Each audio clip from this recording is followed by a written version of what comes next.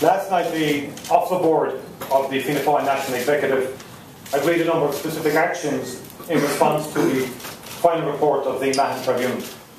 These were detailed in the statement which I issued last night. I will not go through that statement in detail, but will make a number of comments about the report and Fianna Fáil's attitude to its contents. This tribunal was set up 15 years ago to address clear and mounting evidence of corruption in the planning process in County Dublin during the late 1980s and into the 1990s. It addressed specific controversies which were known to be of concern when it was established, and also many more which emerged during its proceedings.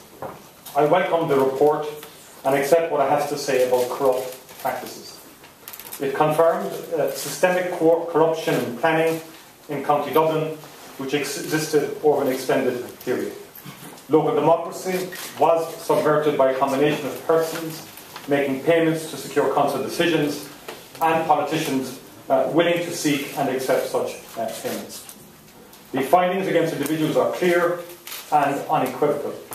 The public have a right to expect that the law will continue to be used to hold them accountable in the courts.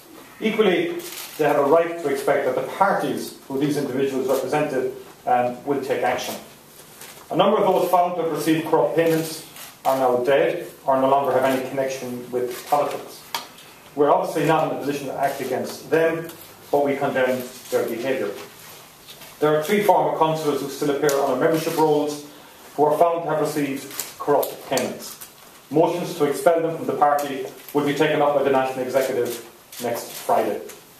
The implications of the report for national politics are also stark. There is no circumstance in which the cheque received by Pádraig Flynn could be justified. The evidence is clear, and a motion to expel him from membership will also be taken up next Friday.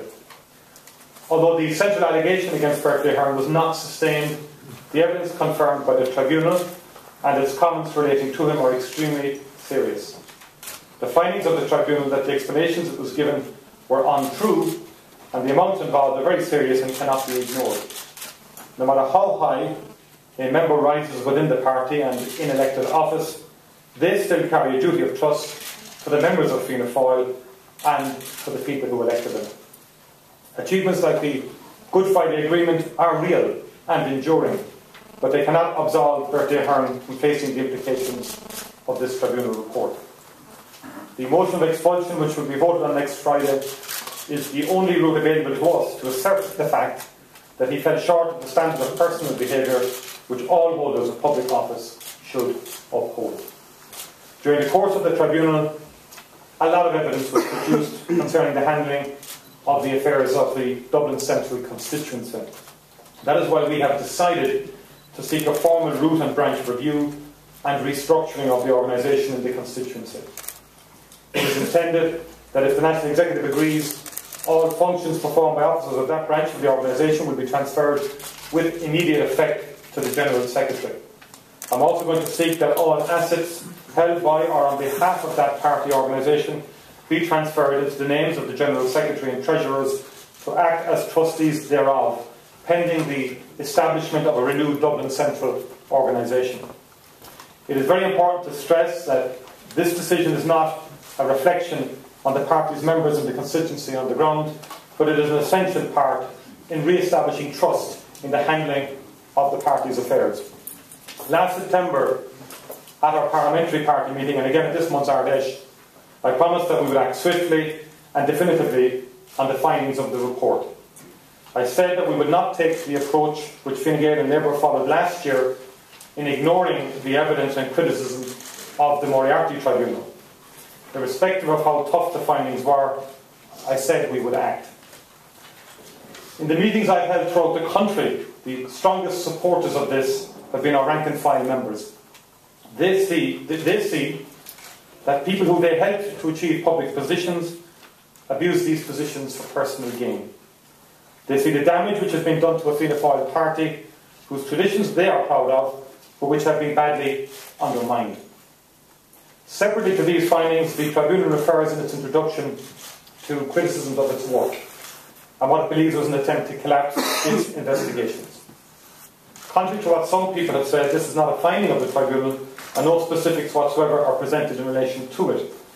The tribunal did not put this point to individuals, and it is not referred to in either the narrative sections of the report or the findings. I take this comment seriously.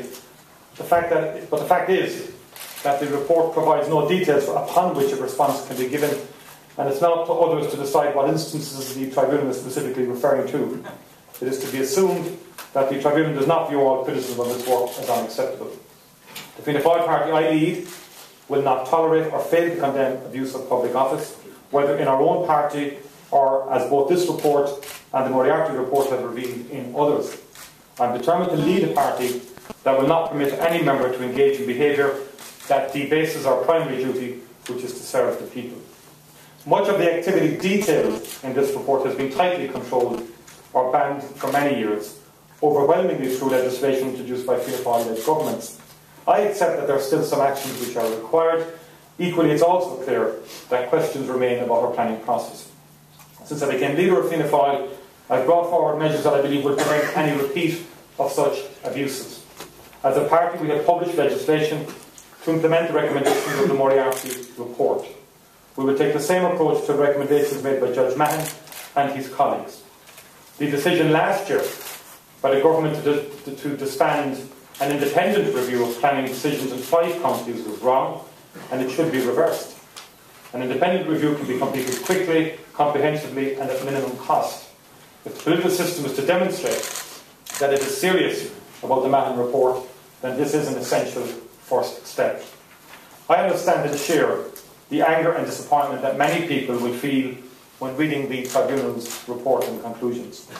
I acknowledge that people have heard similar commitments from my party before, but my message to them is I understand the scale of the challenge we face rebuilding trust with people, and there is nothing I take more seriously.